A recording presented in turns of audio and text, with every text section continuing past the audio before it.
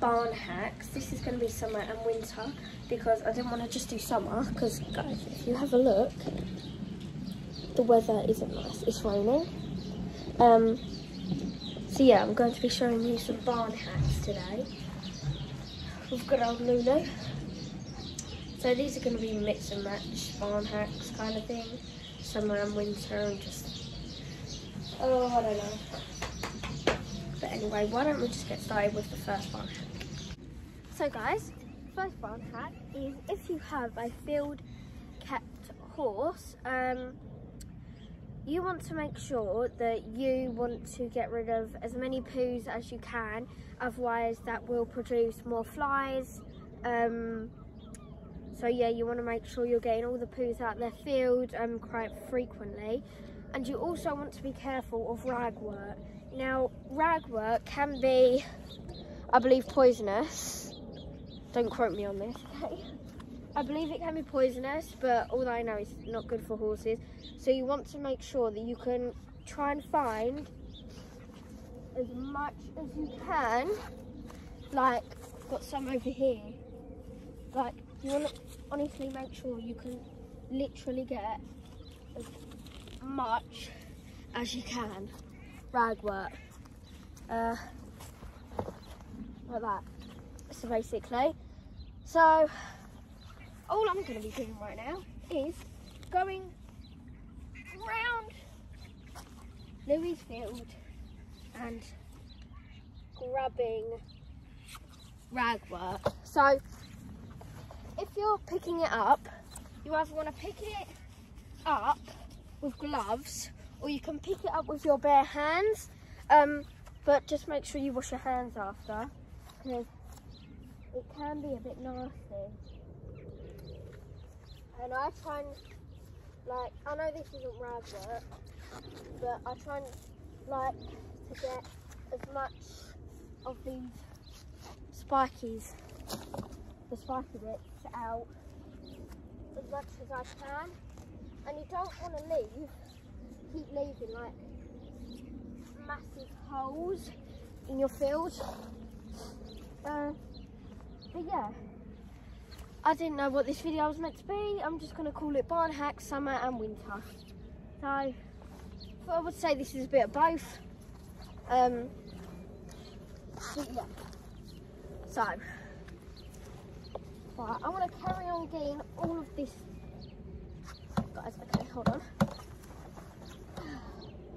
Oh, ouch! God, that flipping is spiky. Hold on, guys. Get off. Wait. Like that. Grab it. Shake it in. But yeah, I'm going to continue taking all of this ragwort and stuff out, and I will see you when I am done, basically. And also, guys, can I just mention, I've got this special, like, tool for ragwort and stuff, and I would definitely recommend getting this. It's a bit muddy at the moment because I've stuck it in the ground so many times. But yeah, this is very good for getting the job done. And how, I'm just going to show you how you can, right, can I zoom in or not? Right, I can't zoom in. Right, so say this was ragwort, yeah? You know what, I'm gonna move you a bit forwards. So, say that this was ragwort, yeah? You want it to get as close to the root as possibly can, like this. And then with your foot, you're just gonna press it down and lift. And that is, like, it's literally that easy. And once you're done, you just want to kind of like stamp the holes down so it's not like a danger to the horses or anything. So yeah, like say you're getting this spiky bit, just push it near the root, push it down and lift like that. Oh, that was actually quite a big hole. Wasn't meant to be that. Hold on. I'll put a bit back in just to put the horses in any danger, because I would never want to do that. Hold on, guys. I'm trying. There we go. But that's how you use this tool. Don't know where we got it from, but it's very good. So I would definitely recommend getting one of these to get ragwort and stuff out. Right, so guys, you don't want to push in that hard, otherwise you'll get like a massive hole like I just made. That was a mistake, guys. Oh. Just try and stamp it down. Perfect. But yeah, see you guys when I'm done.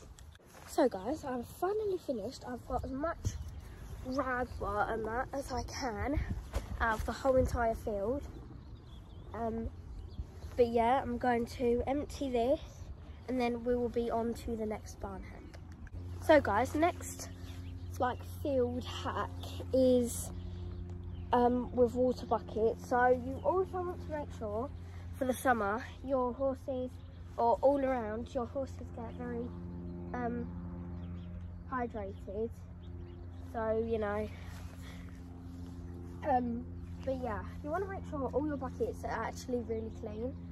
Mine are honestly not that clean right now because he hasn't been in the field. So let me just show you what these buckets look like. So Louis has two buckets. He has this small one. It's not that bad, but it could do with some cleaning. And then we have this big manky, like look at that in there. It's like a massive green fuzzball. Like, yeah, we need to clean that. But yeah, I'm gonna clean that right now. So what I'm gonna do right now, I'm just gonna try and empty them. I don't wanna make like flood my field. I say I don't want to flood my field. Oh, this one's gonna be so disgusting. Do I actually want to, like, look at that patch where this bucket's been. Do I actually want to empty it right here? You know what, I'm just gonna empty it. Oh my. Guys, was this a bad idea? Yeah, I think so.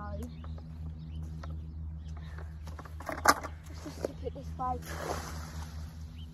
Oh my god. Should I have done that?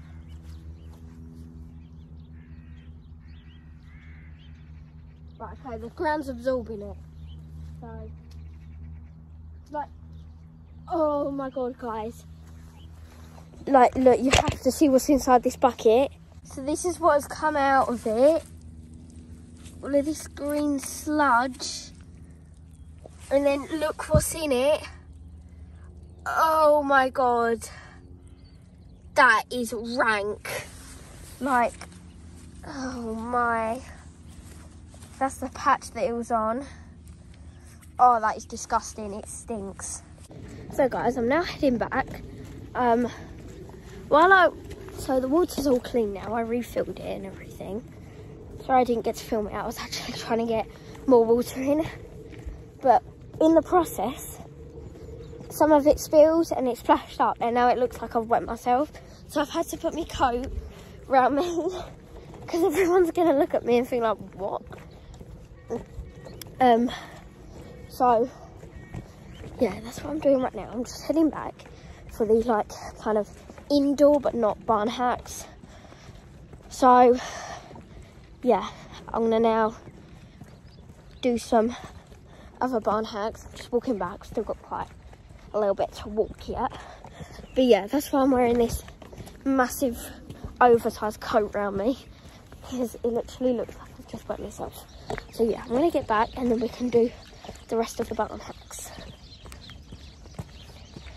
So the next barn hack is to do with fly spray. So if you really need to put fly spray around your horse's eyes, but they're not really fond of fly spray, what you can do is get your fly spray, get a sponge. I'm not going to actually use this because it's really dirty. You'll spray it on the sponge and then just gently put it around their eyes and on their face. You can also get fly gel, which is pretty cool. But yeah, I'm using the Super Plus fly repellent with avocado coat conditioner. super strength formula helps protect against midge bites, stops the need to rub. So yeah, you just put it on, just gonna use a little bit, put it on, do it around the eyes, like that, and then, so then you don't have to spray it like on their face in case they get it up their nose, mouth or eyes. But yeah, on to the next barn hack. So guys, the next one is pretty straightforward. If you have a pony or a horse that likes to flip their water bucket up,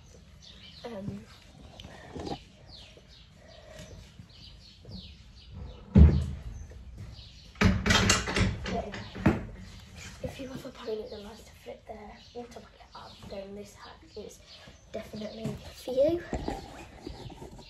So here I have Louis' water bucket and a tyre. So what you would do is you would put the tyre wherever your water bucket is going to be, and put the bucket on top, and then start filling it up. And as you fill it up, it will slowly sink down. Because in the night, Louis flips his water bucket up and it goes all over him. So this is a good hack to have. But yeah, so you just put the tyre wherever you're going to have your water bucket. Like, say I'm going to have mine in this corner. You just put the tyre there, put the bucket in, and then just start filling it up. And then as it goes up more, the bucket will sink into it, and that way your horse can't throw it up and it goes all over them. Especially in the winter, it'll be freezing. But yeah, that barn hack is very helpful for me, specifically for me, because Louis loves to do that. But yeah, anyway, on to the next barn hack. So guys, the next barn hack is to do with hay net. So I'm very fortunate that my yard owner does supply us with these things that you just pop your hay net in, and it holds your hay net open while you stuff it in. If you don't have one of them, then that's completely fine. I use a bucket. So just get any bucket, you open it up, put your hay net in, and then the edges just go around it like this, like that, and then you can stuff it with hay, and it holds it open. See?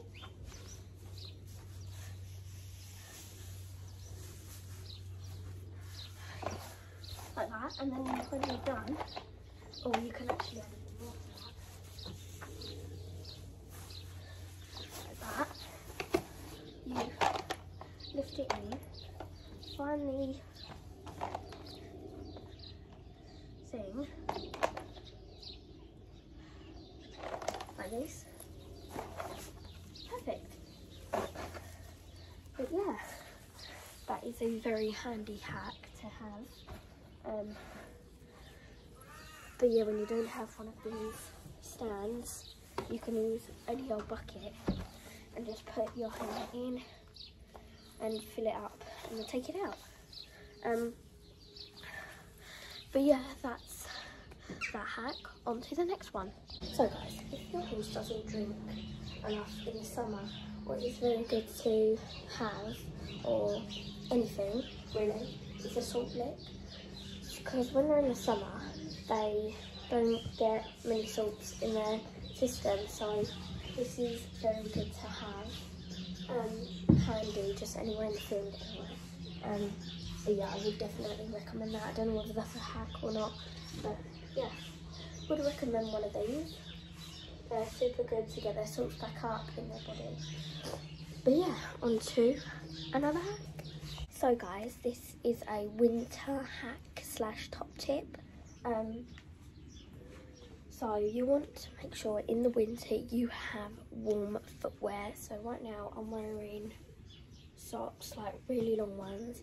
In the winter I normally wear up to 3 to 5 socks, because I have big boots that lets me have them. So I'm having these socks on right now, and then these riding boots.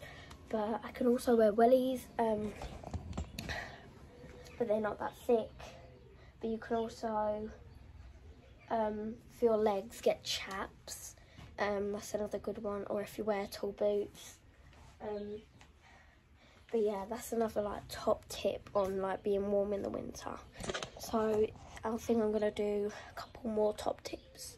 So the next top tip for winter is wear gloves.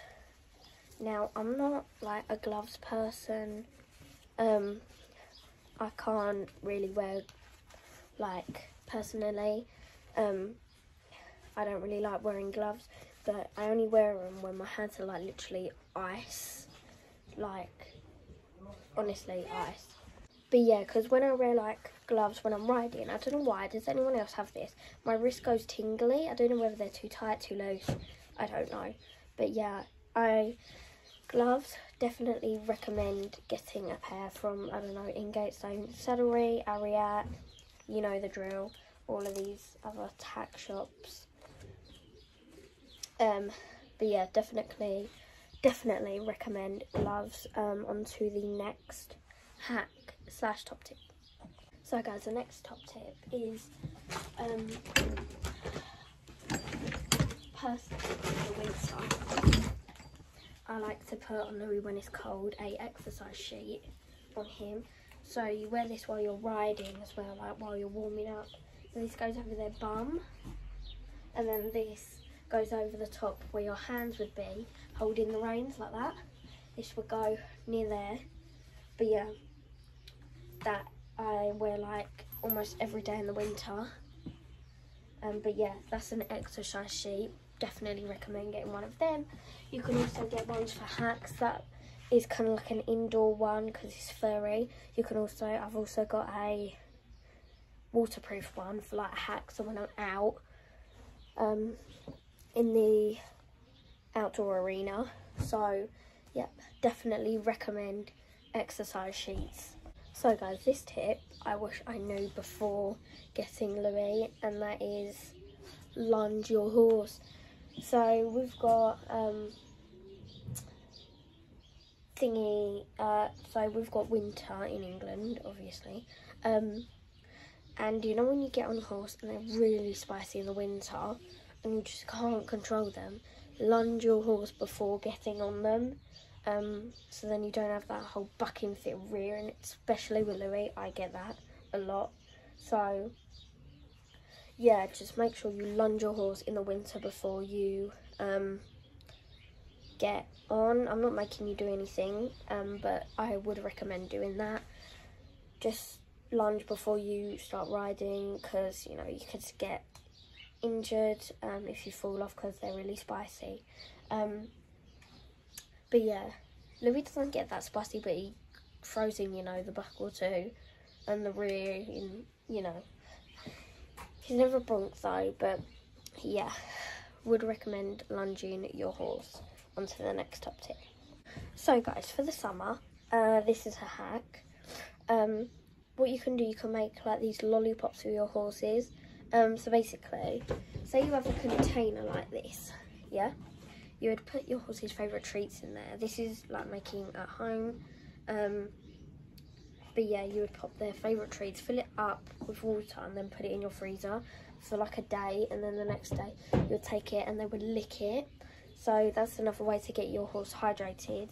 And you could do apple bobbing, so they have to drink it. Another one, I need a bucket. Bucket, come to me, where are you? Oh, hold on. I think I've got one in here. No. No. Oh.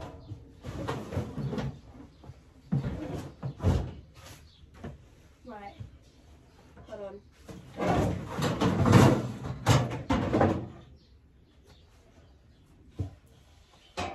Right guys, I've got a bucket. It's a bit bent, but it'll do. So you would feel, if your horse has like lunches or anything, or for dinner, breakfast, whatever, you can put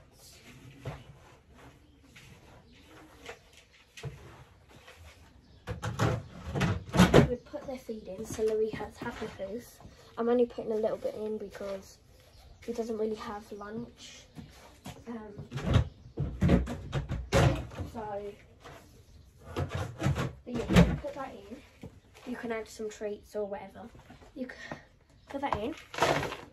Like that. I've only got a little bit. And then you can put water in. So I'm gonna go put some water in it.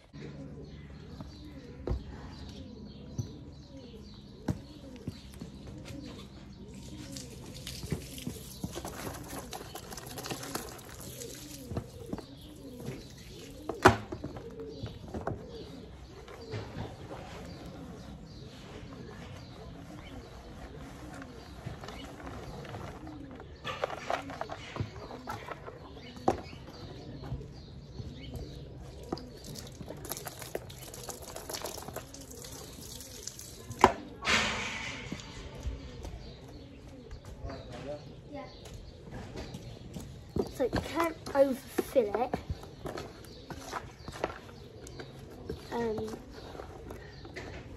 This. It's really sloppy at the moment. But yeah, that's another way to get your horse hydrated. Like so. On to the next one. So guys, the last barn tip is to do with flies. So let me grab these kind of, but that's not, so for the flies, we spray as much as we can on his body, like I did with the sponge, you know, for the other tip. So the other kind of fly one is, I recommend getting a fly rug, especially the zebra ones, because that has been scientifically proven that flies less land on them because it's like an optical illusion. So yeah, I would recommend getting a kind of zebra patterned fly rug. Right, I'm pacing around because I'm trying to, aha. Oh.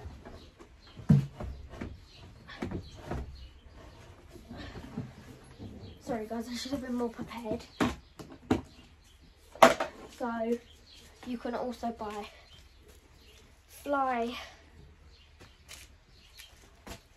oh damn it, I forgot what you call these. Fly masks. There we go. Now it's a bit out of shape because it's been in the box for the whole winter. So yeah, so basically, so pretend my ears are up here. So the ears go in these little things. If your horse has a forelock, they do have holes in them for the forelock to come through. So it basically goes on like this. So their ears are like this. And then you can do it up the chin strap, and then their nose would be down here. Now, I don't think you can see my eyes, or I can see my actual self. So you can't see me that well, but I can see you perfectly clear. So, yeah. It basically goes like that, and this net protects their nose from flies, and their eyes obviously here, and their ears. But, yeah, that was the last kind of barn hack tip kind of thing. But anyway, I hope you enjoyed this video. Please like and subscribe, and I will see you in the next one. Bye!